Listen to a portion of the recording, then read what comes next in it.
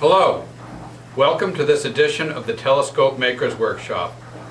My name is Francis O'Reilly and I'll be your host as I go over polishing an optical flat. I've made a number of tapes thus far on this subject and I'm running close to the end. We did rough grinding, fine grinding, polishing. Pretty soon we're going to be into figuring. As of my last tape, I was working on polishing my fifth surface. I've now completed the polishing of my fifth surface in pretty much record time. And aside from splotches of pitch on the surface, which is just dirt, it's very, very well polished. I began my sixth surface.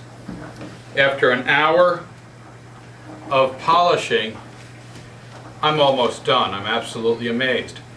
Fine grinding through 3 micron using a soft pitch lap and using number 85 rare earth optical polishing compound from Universal Photonics has worked wonders. Polishing is rough on your clothes, and so when polishing I always recommend using an apron. Now you will see in some of my videos that I haven't used my apron. What you don't see is the grief my wife put me through when I showed her my clothes full of pitch. What you may hear in the background, and you will hear in a few minutes, is the washing machine going on spin cycle. I'm in the basement of my home, which is a good place for an optical workshop, generally speaking. And so I'm going to ask you to excuse the sound, but I think many of you will be in the same position. First thing I want to do right now is I've been heating my pitch lap because I want to hot press it.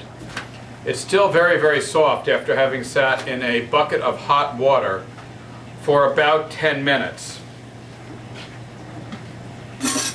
I have a tool, a piece of aluminum used in building homes to hold joists and such together, attached to a pair of vice grips. I'm just holding with a pair of vice grips. Now, if the pitch lap weren't hot, I would heat this on a flame and then press it into the pitch. However, in this instance, the pitch is relatively soft, and I'm just going to go. Not going to worry too much about this coming up. I'm just going to push this in, make sure I have some channels in here.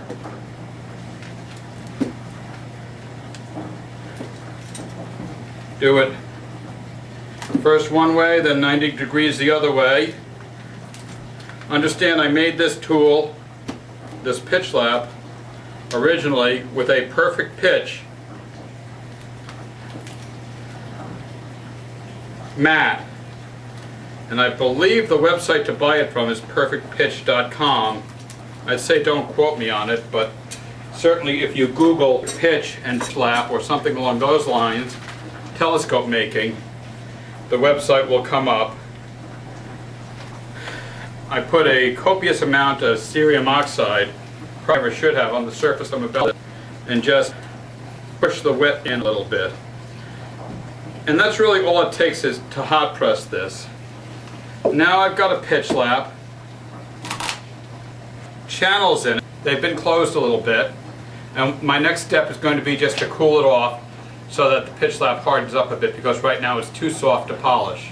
I'm going to do that under cold water, and then I'm going to come back and polish. When last I was polishing with my optical flat on top. Now I'm going to put my optical flat on the table, secure it with my clamps, and I'm going to polish with the pitch lap on top. I'm hoping to polish for about 15 minutes. The way this is going, after a total of maybe 2 to 2.5 hours of polishing, I should be completely polished out to the edge. I'd rinsed off my cerium oxide. I put some more on top of the optical flat. I'm going to turn the pitch lap over and just back and forth. You'll notice I didn't micro-facet this lap. There's different theories about that. I don't see any real need at this point to microfacet. However, to make a big difference. Cooling off the pitch lap makes it a little bit harder and better able to polish. Too hard and you run the risk of scratching your work. Too soft and you're not going to do much polishing at all. And this is a little on the soft side. However, in an hour of this relatively soft pitch lap, I've made progress like I've never made before in my telescope making career. Now you want to be pretty careful with the stroke. You want a total of about 3 center over center pretty much all the time when I'm polishing.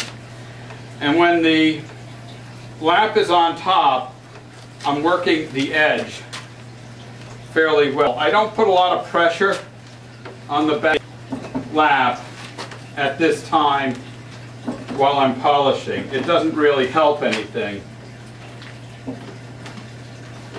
I'd also like to note that with my polishing, I don't really pay attention at all to the figure. No side-to-side motion, no nothing. Just lap over glass, and the only time that counts is time that I spent actually pushing lap over glass. I'm going to stop for just a minute because foolishly